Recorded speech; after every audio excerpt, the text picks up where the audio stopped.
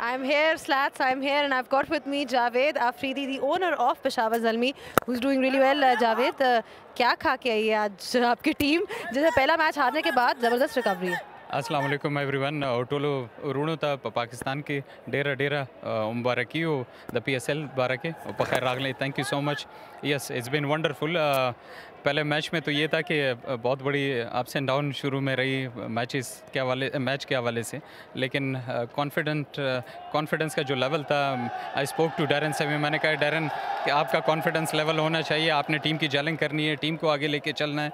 इब्तिसाम Sheikh, debut में भी बड़ी ज़बरदस्त परफॉर्मेंस थी, और अब जिस तरह उन्होंने परफॉर्म किया है, he is only 16 years of age. That's what I told to Mohammad Akram. मैंने कहा कि मोहम्मद अकरम, अगर आपको ऐसी फाइंडिंग मिले कि जिस पे हम इन्वेस्ट करें, 1-2 साल इन्वेस्ट करें, और यही इन्वेस्टमेंट जो है ये आपके लिए लॉन्ग टर्म में बड़ी होगी. जिस तरीके से हमने हसन अली को इमर्जिंग में लिया, और इमर्जिंग के बाद हसन अली की performance he become a world number 1 bowler now. और ना कि सिर्फ इब्तिसाम Sheikh, he is from Hyderabad by the way. Okay, thank you so much, Javed. I'm sorry I have to cut you short, but all the best. Thank you so much. Thank you.